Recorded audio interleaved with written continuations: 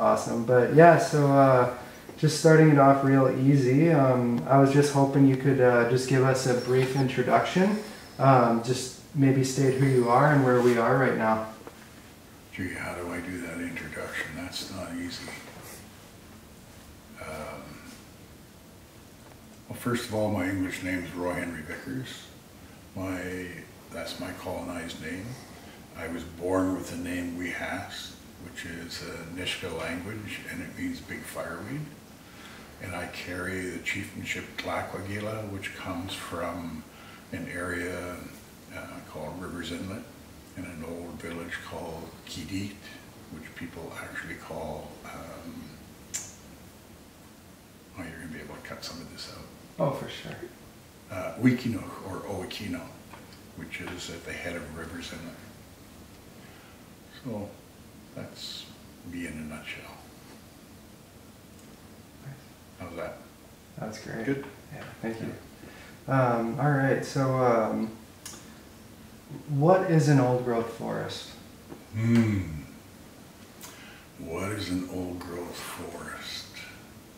An old growth forest is a forest that's been there as a natural growth since the term time immemorial, or forever.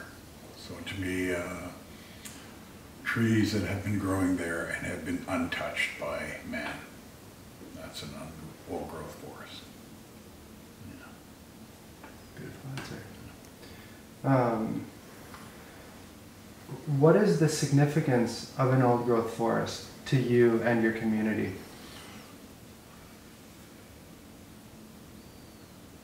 Well, old growth forest to me, and I am part of my community, so I would apply to the community. Old growth forest is where our ancestors are.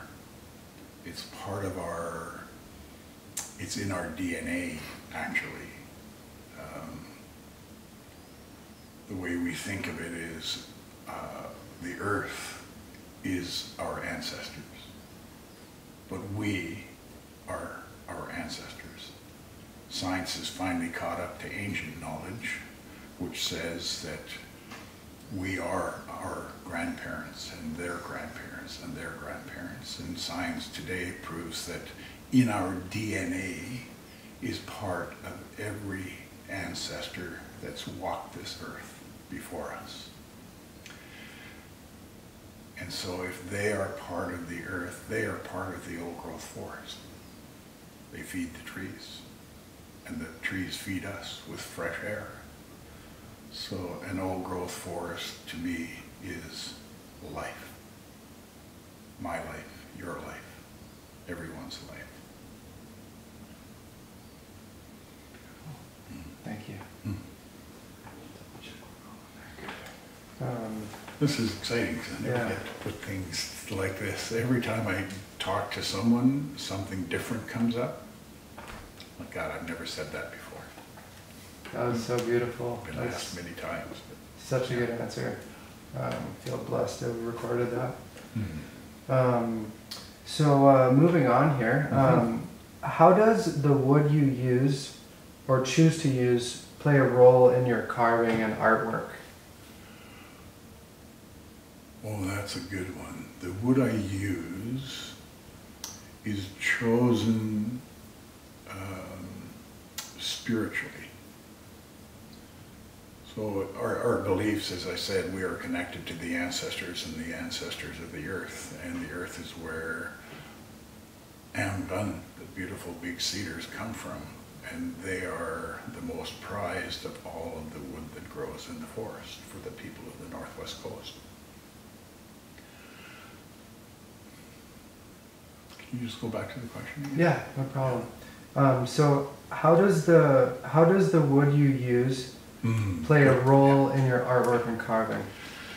So when I go to choose wood for ceremonial purposes like a totem or a mask, it's done with great prayer, fasting, walking in the woods, being connected to the ancient, some of my knowledgeable eye that has been taught to me by those who've gone before me, my mentors. So I will walk into the forest and I'll just describe this incident with the great raven totem that's standing in Owokino today. When I went to look at the cedars, I went with my brother, who is Chief Ted Wakas from the village of Owokino and the head of the House of Wakas, which is also where Tlaquagila I come from. And we went into this one tree that I wanted to see, and as we came to the tree and looked up, we looked at each other, and both of us put our hands in the tree, and both of us cried immediately. And for me, that was a touching of what we can't see, we can feel. So that tree was like a person who said, I'm the one. It's really hard to explain. It's something, I don't know if you can feel that, but it's something you feel guided by some of your intellect, but mostly it's about connecting to the spirit that is you and all of the ancestors that have gone before.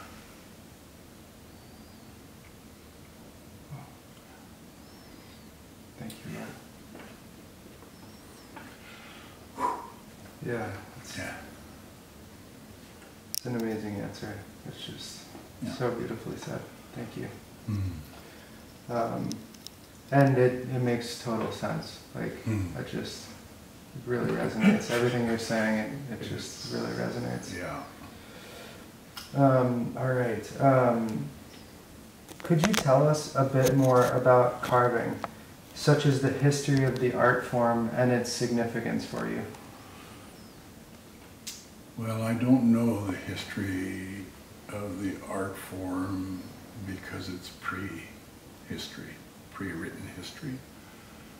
So prior to colonization, all knowledge was passed down from generation to generation like this, speaking to one another, telling stories to one another, singing songs, ancient songs to one another.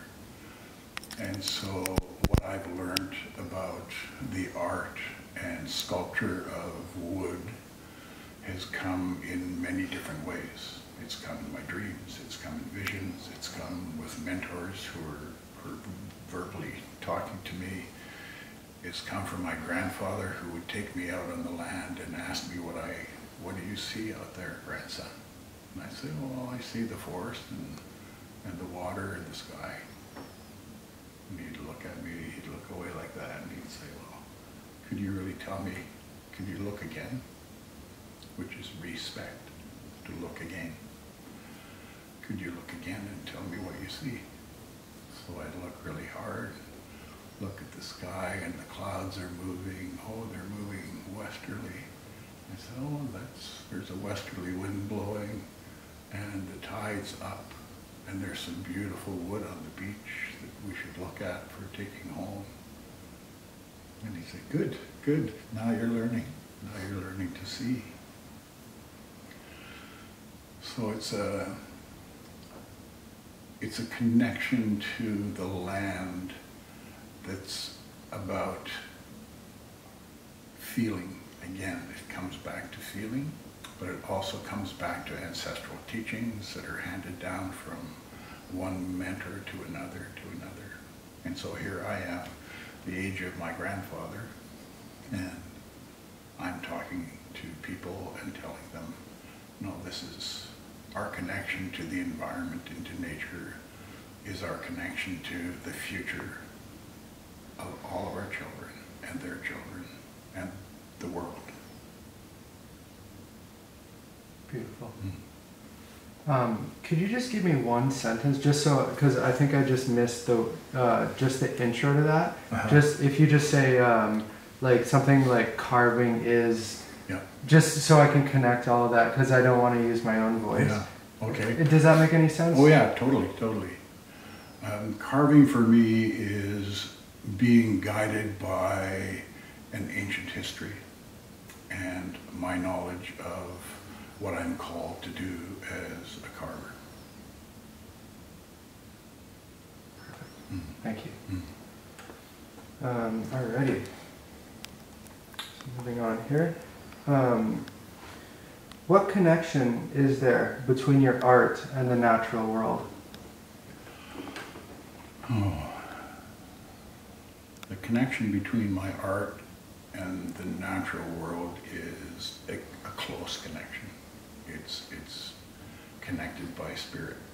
It's connected by knowledge. It's connected by sight. It's connected by all of the stories that I've ever heard and the vision that I have in my mind to do whatever it is that I'm moved to do. So that brings me again to this, it's like an ethereal or an intangible.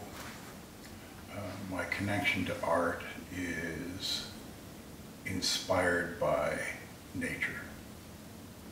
And that nature could be you, or it could be the tree, or the sky, or the wind, or the season.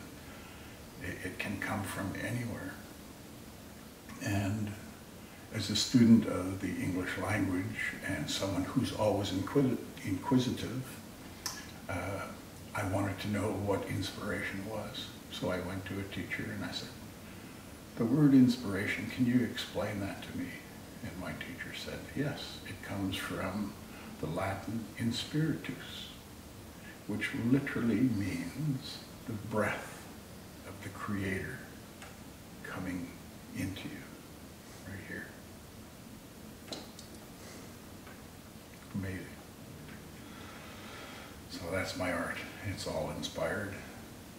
And I never know where it's coming from or what angle, but I know that it's coming from nature. Thank you. All right. It is estimated that less than 3% of productive old growth forests remain in BC. What is your take on the current state of old growth in BC? What are my thoughts? Yeah. What is my connection? Or just what do you think about how little remains and how much has been destroyed? Well, there's just a shadow remaining. The shadow is small, so what remains is small compared to what was there even when I was born 74 years ago. I live on the banks of the Skeena River, and when I was a child, hundreds of logging trucks rolled down the road that's Kispiox Valley Road that this address is on. Hundreds a week. So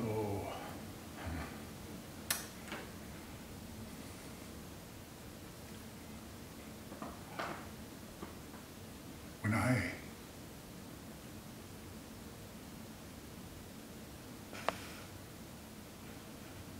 go out into nature, this is what I feel. And as a leader and an artist and a spokesperson for not just Indigenous people, but the world that I live in, I feel it's imperative for us to do whatever we can to protect what's left and have some sort of policy that provides for old growth cedar to artists like myself. We're still creating incredible totems from the history of the people.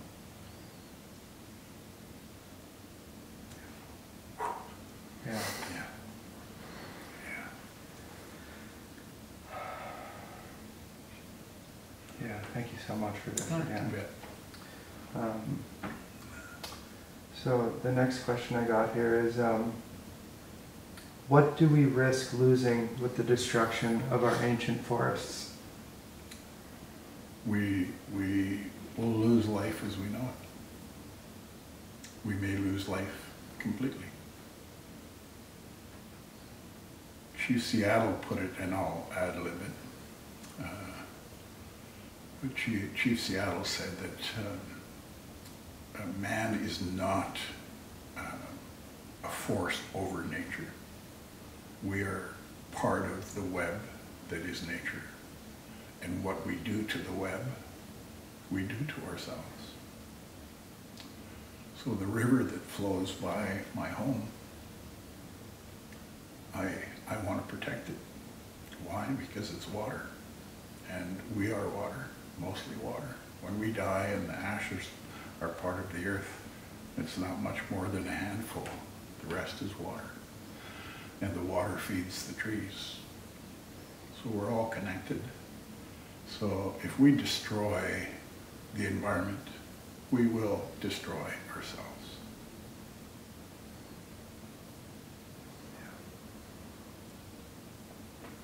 It's all connected. Mm. Yeah.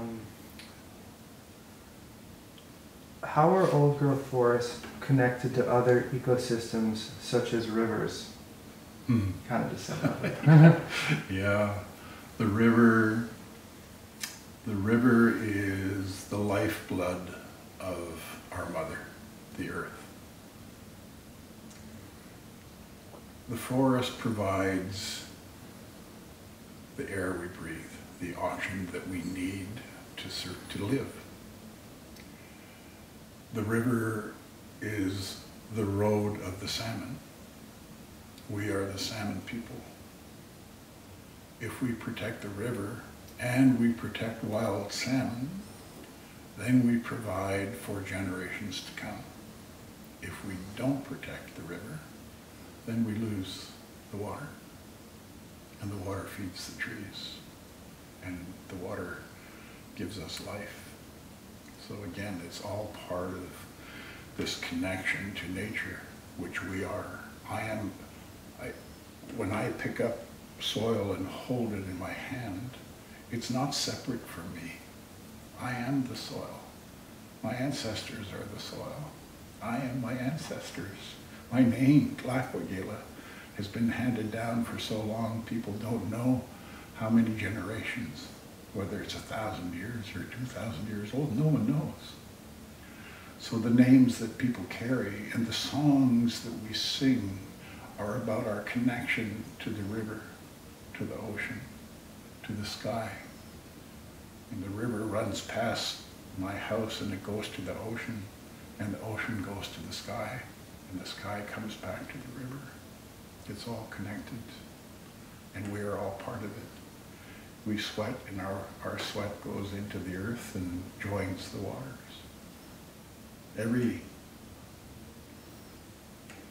Every human hand that touches water changes that water in a way that no other human can change it. And that's something that's scientifically proven today. Well, our ancestors have known that.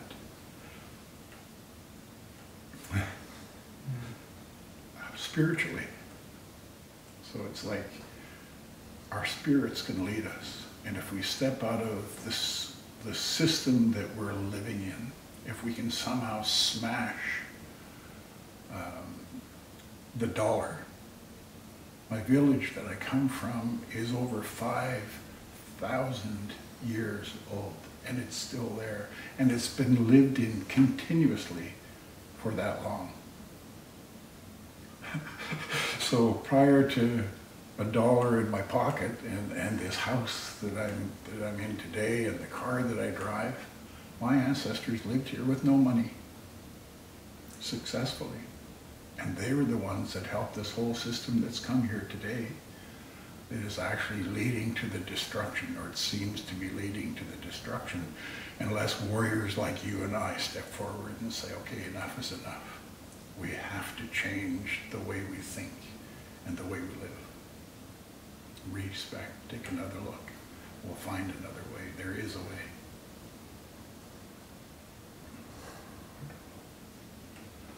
That's a great answer. Do you want to take a break for a minute, or we're No, about I'm halfway fine. through? Okay. I'm, Do you want to cut audio for 1 sec? We'll just do Yeah, we'll do a quick safety cut. I just